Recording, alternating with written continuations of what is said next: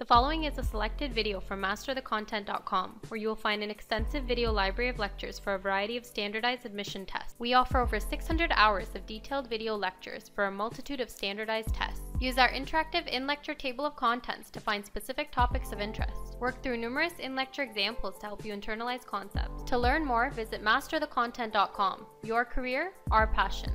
Example finding grams from coulombs. In a lead acid battery that we looked at in the previous lecture, right?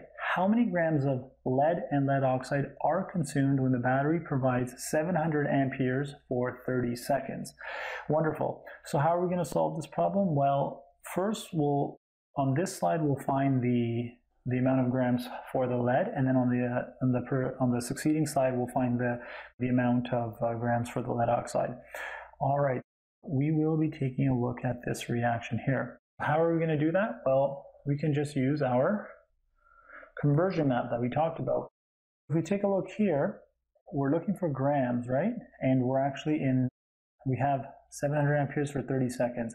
We're here and we're looking for grams, which is over here. That tells us that's going to be 1 conversion, 2 conversions, 3 conversions, 4 conversions, and such.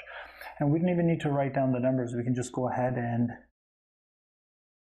just write down our conversions initially. And that's going to be, we said 1 conversion, 2 conversions, 3 conversions, and we'll do this one here just so we don't get crowded, right? 4, and that's going to give us our grams of lead. There we are. We're already set up, right? Perfect. First thing we need to do is we need to get into charge. Now, 700 amperes, right? What is an ampere equivalent to? Well, if you take a look here, an ampere will be coulomb per second, right? And because an ampere will be coulomb per second, then we can say that our 700 amperes is just 700 coulomb seconds. Now, we need to get into moles of electron. Well, 1 mole of electron, we just demonstrated on the previous slide, is going to be 9.65 times 10 to the 4 coulombs.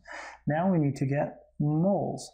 Well, for our lead here, let me just switch. For our lead here, right, per mole of lead, we have 2 moles of electrons. Thus, we can just go ahead and write per mole of lead, oh, that came out a little funny, per mole of, that is not wanting me to write lead. Okay, per mole of lead, it's going to be 2 moles of electrons. Wonderful. And then lastly, our last conversion here, it's always just going to be your molar mass. And if you recall, or you can take a look at your periodic table, and when you do so, you'll find that your molar mass for lead is going to be 207 grams per mole. Wonderful. And once you go ahead and you equate this, you will end up with 22.5 grams of lead. Yeah, and it's that easy. You don't need to make it more difficult than it needs to be. And as long as you follow your conversions, right, you're going to be fine. And then that gives you grams. Wonderful. Let's go ahead and solve the second part of this problem now on the next slide. Okay. Now we are looking for grams of lead oxide, right? In a lead acid battery, how many grams of lead oxide are consumed when the battery provides 700 amperes for 30 seconds? Well, here we're taking a look at the reaction of the cathode now. Okay. Well, how are we going to solve this problem? Well, we can just go ahead and take the exact same method, right? And we know that we will end up having 1, 2, 3, 4 conversions again. All right, let's begin here with 30 seconds that we're being given, right? And then we're going to have to make 1 conversion there. We'll make another one, and then we're going to have to make a third one, and then we're going to have to make our final conversion. Let me do this a little lower for us to get into grams, right? And what is that going to give us? Well, that's going to give us our grams for our lead oxide. And there we are. For now, we have 700 amperes. 700 amperes, we just said, is equal to 700 Coulomb seconds, right? We have charge, now we need moles of electrons, right? And 1 mole of electrons is equivalent to 9.65 times 10 to the 4 coulombs. Now we're going to need moles. Well, let's take a look at our reaction.